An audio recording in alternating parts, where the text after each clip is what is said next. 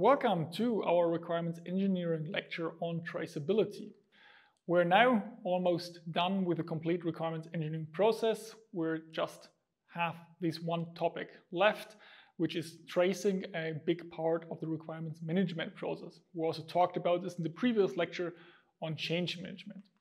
Today we're going to look first into an introduction. Why should you care about traceability and tracing? Then going to classification and then subsequently to documentation.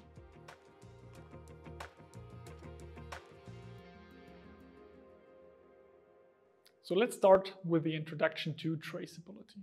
If you should describe it in a nutshell, it is essentially what happened when to A or B requirements. So you want to learn everything about the history and have something like a log file to explain it in computer science terms. But of course, there's also a more complicated but more precise definition to requirements traceability. Requirements traceability refers to the ability to describe and follow the life of a requirement in both a forwards and backwards direction. In essence, from its origins through its development and specification to its subsequent deployment and use, and through all periods of ongoing refinement and iteration in any of those phases. There are various advantages of traceability, which essentially then tell you why you would like to do it. One is that they have the change management process, where you would like to know which other artifacts are affected by a change. So what are the relationships between certain requirements? It also helps with process improvements. Trace problems in the development process back to their cause, like where did this problem start? Is it this requirement or the previous one or the previous one? It's also very helpful in the context of reuse. You identify development artifacts associated with a requirement. If a requirement is reused, the development artifact might also be used. So you have a link between requirement and the development artifact. Accountability is another interesting point because you can calculate, estimate the development efforts to implement a requirement. How long did it take? And then in the context of maintenance, it helps you to have a simplified cause-effect analysis, impact analysis, and so on. There are more advantages of traceable requirements, like verifiability, which ensures that it's easy to verify whether a requirement has been implemented or not. It also helps you with various types of identification of gold-plated solutions, either in the system by having something like a reverse function to verifiability, where you can check for each function whether it implements a requirement, or when you think about identification of gold-plated solution in requirements, you can trace requirements to their origins and then analyze whether a requirement contributes to a certain goal. And if not, in both cases, you just throw them out.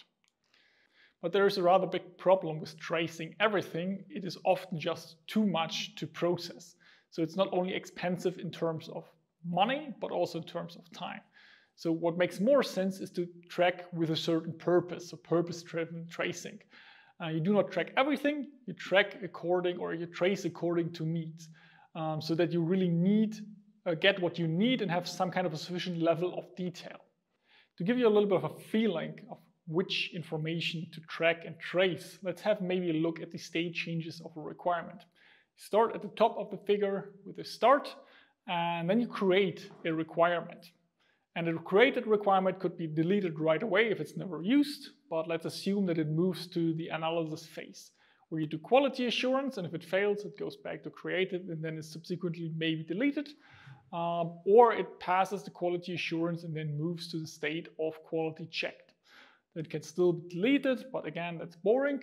So we create a concept for the checked requirement, which then moves it to the stage of conceptualized.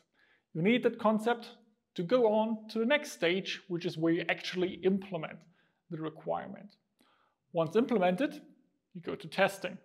If testing fails, you go back to implementing until it doesn't fail the test anymore. If it passes the test, it moves to the next stage of testing. If the implementation is not approved, then you're going back to analyze. If the implementation is approved, then you go into the approved stage, where the requirement is subsequently archived and then maybe later deleted or not. So those are quite a lot of steps and information to track just for requirements. And this is like the high-level overview. Obviously, in detail, there are even more information. And now you get a little bit of an idea why it makes sense to talk about traceability in more detail and just instead of just say, yeah, keep track of them.